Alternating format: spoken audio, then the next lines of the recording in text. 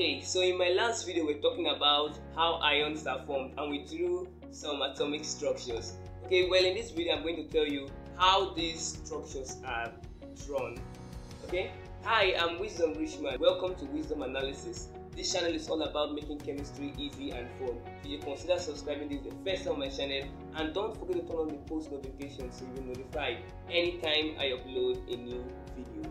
Okay, so this is an example of an atomic structure. Atoms are made up of the protons, the neutrons, and the electrons. So the protons and the neutrons are inside the nucleus, while the electrons surround the nucleus in atomic shells. So with this knowledge now you can draw the structures. So now that first shell is called the K shell, the second shell is called the L shell, and then it goes to MO, Na, O, P, and so on. So to draw an atomic structure, the first thing you should know is the atomic number of the element. The atomic number, let's say an element such as hydrogen, its atomic number is 1. The atomic number is same as the number of protons, but when an atom has not combined with another atom, the electrons is also the same with the protons. So the electrons, the protons, and the atomic number are all the same. So anytime they give you the atomic number, you take that to be the number of the electrons too. So if you see the sample atomic structure we gave earlier, you will see that the first shell can hold up to 2 electrons, while the second shell 8. So you can see hydrogen now having just 1 as its atomic number. It will only be in the first shell. So we say K, the electron is 1. So we just put a dot as the nucleus. Then we draw just 1 shell and put 1 electron. Let's go to helium. Its atomic number is 2. So that 2 is contained in just the first shell. So we are going to say K, which is 2.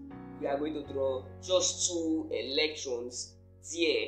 So the next is lithium. This atomic number is 3. So we are going to say K. In the K shell, which can hold only 2 electrons, you write 2 electrons from lithium, so just 1 electron remaining. So in the L shell is 1. So we draw the first shell. So first we draw the nucleus, then we draw the first shell with 2 electrons, then we draw the second shell with 1 electron. So let's go to boron. Its atomic number is 4. So we are going to say K is 2, L is also 2. So we draw the first shell, 2 electrons, second shell, 2 electrons. So that's how we go on and on and on.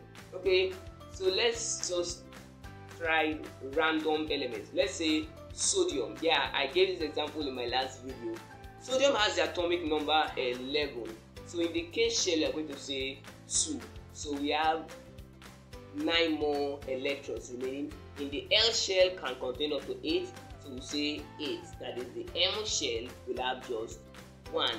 So first we draw the nucleus, then the first shell containing 2 electrons, the second shell containing 8 electrons, and the third shell, which is the MO shell, having just 1 electron. So that's how these atomic structures are drawn. So the first shell has 2 electrons, the second shell can hold up to 8, and that's how it goes on and on. Okay, so with practice you'll be able to draw the atomic structures very well. If you understood the video, please like for YouTube algorithm, and please subscribe to my YouTube channel. It's all about making chemistry easy and fun. See you in my next video where I'll be talking about the ionic bonding. Bye for now.